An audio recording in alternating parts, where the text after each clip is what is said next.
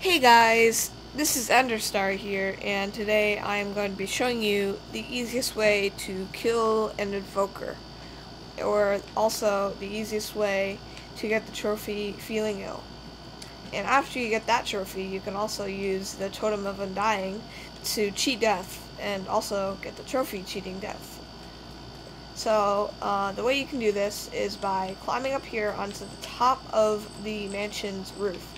But you don't go up to the third floor, you just stay on the second floor. So, you want to find this room over here.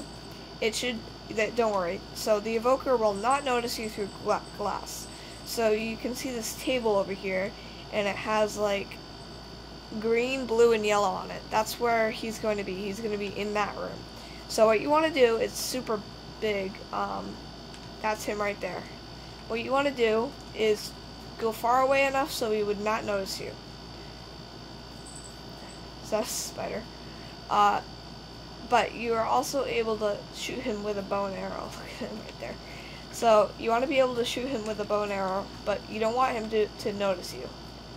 He's moving around a lot, so this might be a little bit risky.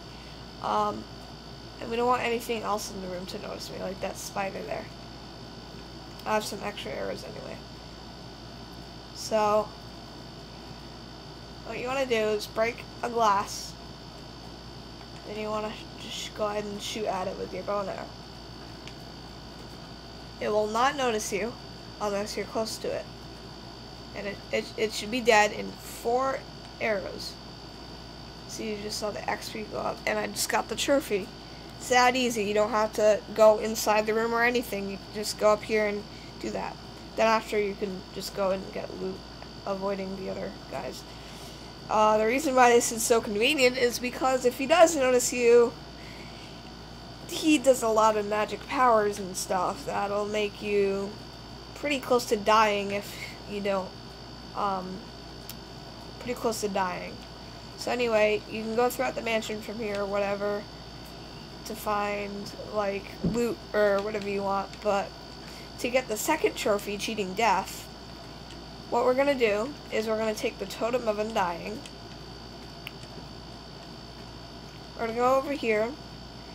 We might want to take a few blocks too, because it might not always work.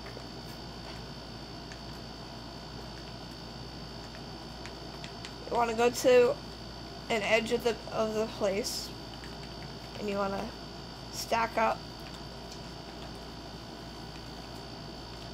and then you want to hold you have to make sure you're holding the Totem of Undying, otherwise it won't work. Then you have to jump down, and then there's this cool effect. Watch this. It's the most amazing thing ever to see, and then you get the trophy. Then you have those effects. So that was my video. I hope I helped you get both the trophies. It's much easier than going in and knifing him with your sword. So I hope it helped you, and I will see you in my next video. Bye guys.